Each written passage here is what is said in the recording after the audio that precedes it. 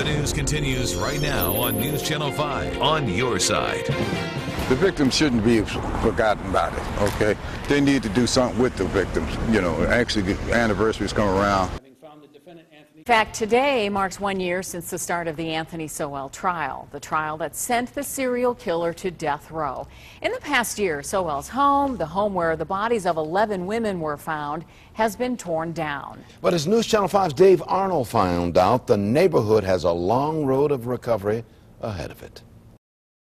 To find out what was happening right basically in our backyard, it was like real shocking for everyone. Who would have ever thought that it would be right here? Few neighborhood families have had to endure that which those living on Imperial Avenue have seen and smelled. It still got that distinct smell. They have lived here with the sobering thought that the man living at 12205 had the eyes of a serial killer.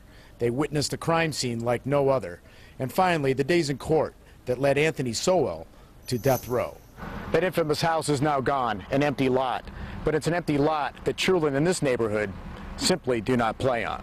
They don't play in this a lot at all. The people don't let the kids come around here. I just teach her to be careful about who she's with, who she's around. It's just a sense of danger that you just don't want to be around. A year after the trial, Jamaica High still holds the hand of her baby sister Christian a little tighter, a sad lesson learned to pass on. It's an eye-opener. Women are being more careful, more conscious about where they go, who they talk to, who they go home with, and who they meet. Life here has gone on. Children still play, some rebuilding, some not. But it's not likely to ever be the same in the air here. I think it might be a little tension in the air, but I think pretty much everyone's gone about their everyday life.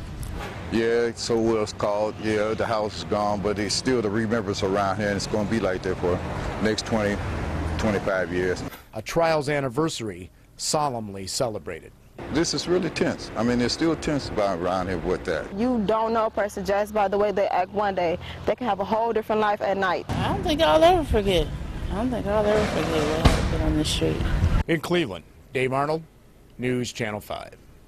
Thank you, David. Now an update on Anthony Sowell himself. He is appealing his sentence. Right now, the prosecution and defense have until October 1st to submit their cases to the Ohio Supreme Court. Anthony Sowell had been scheduled to die October the 29th. However, Ohio Supreme Court granted him a temporary stay pending the outcome of the appeal.